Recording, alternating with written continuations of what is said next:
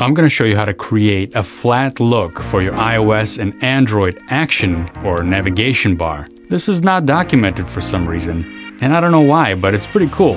Coming up in this video.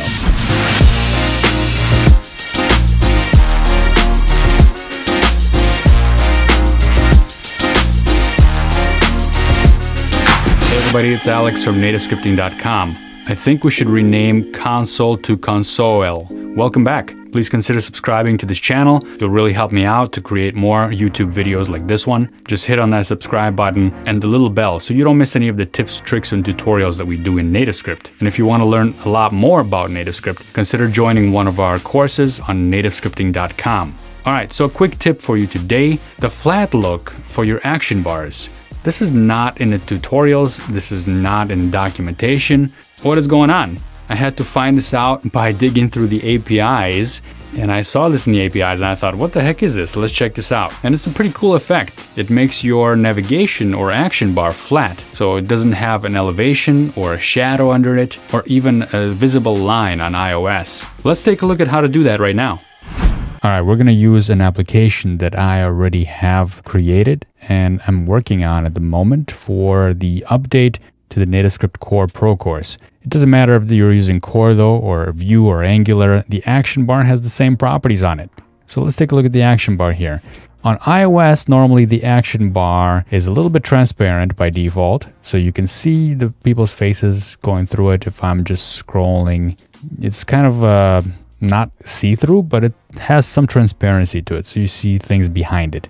And the color doesn't come through exactly the way I specify it because it's taking into account the white background as well. And also on iOS, you have a little strip right under the action bar. I'm going to turn off the color so you can see it a little bit better. But let's talk about Android. On Android, there is no transparency on the action bar. It's a solid color. That's why it looks a little bit different. And there is definitely a shadow right under the action bar. So how do you control this? Well, there is a property that's completely undocumented as of this video. Maybe it's going to get documented soon. And it's called the flat property on the action bar. All right, let's take a look at this action bar. Here's the one that I'm looking at. In order to see the default, I'm just going to remove the action bar styling so that we can see the default coloring. Okay, let's take a look at that. So here they are. All right, on iOS, you can see the translucency. That's the word I'm looking for, translucency, okay? And then you can see the little line right under the action bar. There may be a little shadow there too, I'm not so sure. But on Android, the shadow is way more pronounced. You can definitely see that shadow right there. So one property we can set on the action bar is the flat property. This will flatten it out. It'll remove that height or elevation. By default, this is set to false, but if you set it to true, right here, and we take a look at that. Look at that. There is no little line here. There is no color on the action bar. It's just a default color. Now on Android, you do have a little grayish color to it, but it's still flat. There is no line or shadow there, which is great for certain styling scenarios. One more thing on iOS is there is no more transparency. So if you wanted the flat look, you get the flat look. There is no transparency. But this enables really cool animation scenarios, which I'll go into in another video. Just wanted to introduce the flat look to you.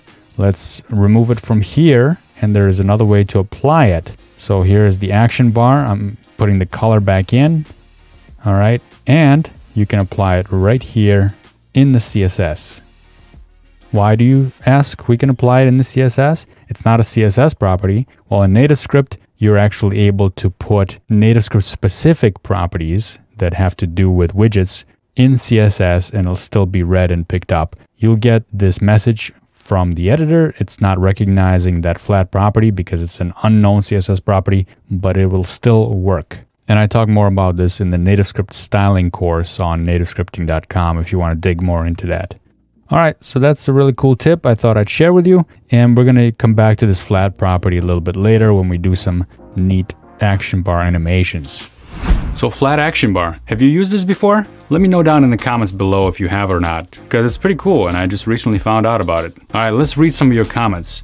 Recently, I posted this video about Google Login and how to use Google Login in your NativeScript applications with OAuth 2. Mohammed Maher says, thank you so much for your videos. You're welcome, Mohammed.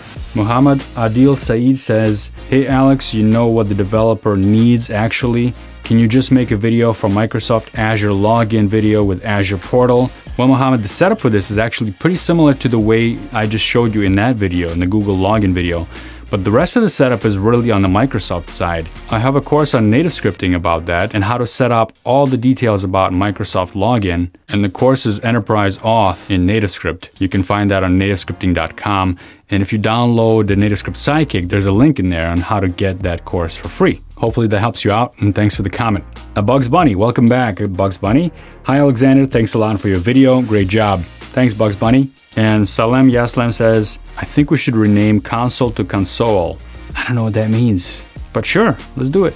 Talk of the Town says, Facebook login I think is more relevant. Okay, some people like Facebook login, some people like Google login, some people like Microsoft login. If it's more relevant in your situation to use Facebook login, I actually have a video on that also on my channel, so check that out as well. But using the NativeScript OAuth 2 plugin is pretty much the same for Google login or Facebook login or Microsoft login or your own custom provider login. Fairs says, thanks, great video. What am I supposed to do when I have synced with the website auth for Google and other providers? Is it going to be a backend API service which will create users and their providers in DB? Well, yeah, if you're going to be managing your own database of profiles, then yeah, you can use the OAuth 2 plugin to get the authorization and get an access token, and then you would query the relevant API to get the profile data from that service and then store that data in your own database.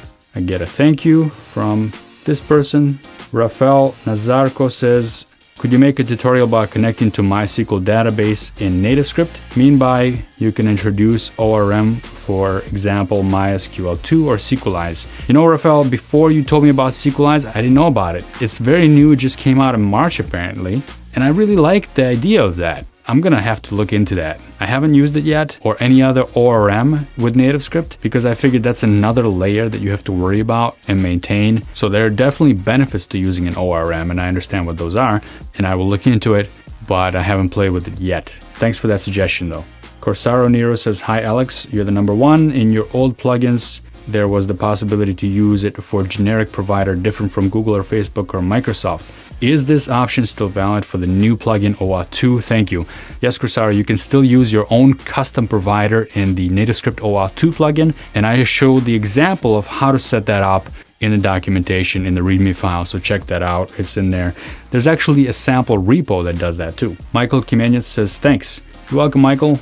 Rakesh Girassi says, thanks Alex, can you please add a video on how to store confidential information within NativeScript application which can be found after decompiling APK, for example, common credentials to hit a REST web service to get data. Rakesh, unfortunately I have some bad news for you. You won't be able to protect any sensitive information on your app because this is a client app. If anybody gets a hold of your phone, they'll be able to decompile it, deconstruct it, break into it, root it, whatever your case may be, they'll be able to get into it and get your data. You can encrypt it, you can make it more difficult for them to get to the device, but it's not impossible. Now, if you don't want the bad elements to get access to your security keys or your secret keys, you should store that on your own backend server and then talk to your backend server, which is then going to proxy calls to your API with those keys. That's the most secure way I can think of doing it, is if you keep your secret information on your own backend server and not in the NativeScript application. I have a lot more details about this in the NativeScript security course. Securing NativeScript applications is called, on nativescripting.com. And I go into a bunch of details about how to talk to the server, how to do a proxy specifically for this example. So check that out if you haven't already. And Matthew Marlin says, hi, thanks for the video. How am I supposed to manage the state of the logged in user after redirecting back after the login? All state in the application seems to be lost. Yes, the callback is executed, but I'm not able to detect if the user is logged in already or not. Well, this is not a stateful kind of plugin. The plugin's responsibility is only to get you an access token, and that's it. It's done after that. Your job as an application developer is to maintain the state of the logged in user, and you can do that using the expiration of the auth token, which you can send back from the authorization server along with the token. I talk deeply about this topic in the Securing NativeScript Applications course as well. So it's really your responsibility to maintain the state. All right, folks, thanks a lot for your comments, and I will see you in the next video. Bye.